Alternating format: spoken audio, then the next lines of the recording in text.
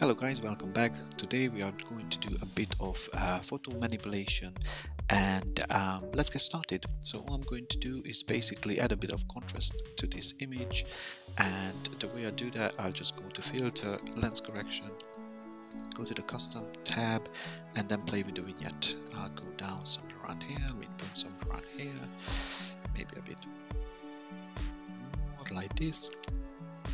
This should be fine. And after that I'm just going to add a level adjustment layer. There we go, and then just pull in the black we use here somewhere around this. I want to make it nice and a bit dark here. That's great.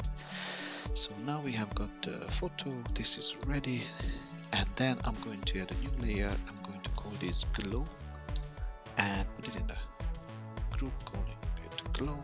There we go. And once we have that, I'm just going to have this color I picked from the cigar itself is EE8441. This worked really well for me, and I'm just going to basically have the size of the end of the cigar like this, tiny bit bigger. This is fine, I think.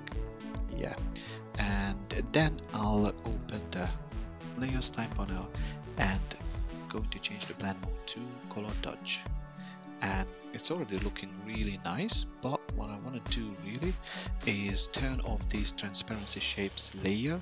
So once you turn this off, you see you'll get a more natural effect, and you can play with the opacity here.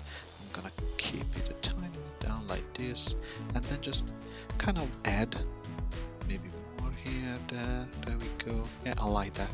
So I'm ready with the cigar itself. I'm going to create a new layer which is going to be the face glow.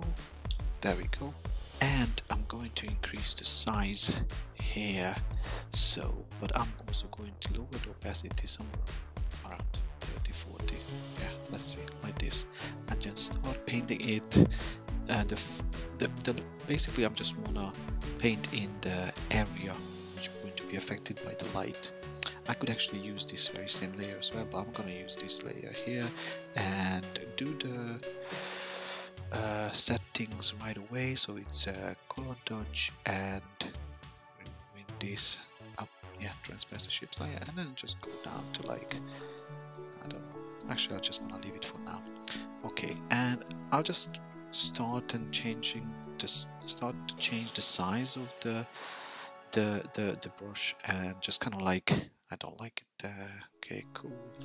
And I'm just going to kind of like paint in areas I think the light should come stronger, like this, somewhere around there. Yeah, I do like this a lot. And then make it bigger, bring the opacity way down, and just kind of like bring in a tiny bit more here. There we go. That's great. So once we have that, I'm going to go and I like to use the Texture Lab website, texturelabs.org, and just looking for some really cool textures. Go into atmosphere and down to this smoke here. You can open it, right click, copy image, and then go back to Photoshop and just place it in. I'm not too bothered about the size. I'm just going to increase it to the size I need it basically. And once that's done, change the blend mode to screen, and there we go. Add a mask layer and just erase here and there, you know, doesn't have to be too strong. And then sometimes I just create another one and just blur it. Go to filter, go to blur gallery, blur and Gaussian blur, and then just blur it a tiny bit. I zoom in like 5-10 maybe, yeah. And then again, just delete, mask out the parts you don't want to show. Like, we don't have to be too aggressive with it. And this is pretty much it. I'm happy with this, and then we can go back. I do love this atmosphere catalog here, it's really cool. And just look around. Oh, I do love this floating dust, so I can just open it again. Is this the one, or there's another one? I think, yeah, this one. I think this one is better. Yeah, and copy, go back, paste, and then just enlarge it like this. There we go, and change the blend to screen, and then again you can mask out elements you don't want to see, you know, just like this. Maybe that's a bit too strong. There we go, something like this. And these are like, I'm gonna call them textures. There we go.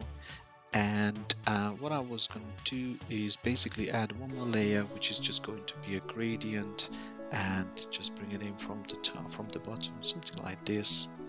There we go. We could also play with the picture itself. Let's turn this into a smart object and maybe add let's see, let's add the field blur, and now obviously the middle here, the center, I just want to use 0. Again here the cigar 0. Just the bottom here, the arm could be a bit blurry, the background here could be a bit blurry, not to come in too much. There we go. Maybe this side here could be a tiny bit blurry as well. And then here again 0. And let's see how it looks. Yeah, I think this is nice. So I can just remove it, add it back, and yeah, I'm quite happy with this. We could add some more effect to it, but you get the idea. So this is what I wanted to show you guys. It's super simple, super fast, and I hope you like this video. And let me know in the comment section if you like this type of content, and I'll do some more of this. Hit the like please, that helps the channel a lot to be more noticed by the algorithm, so more people can see the content. I really appreciate it.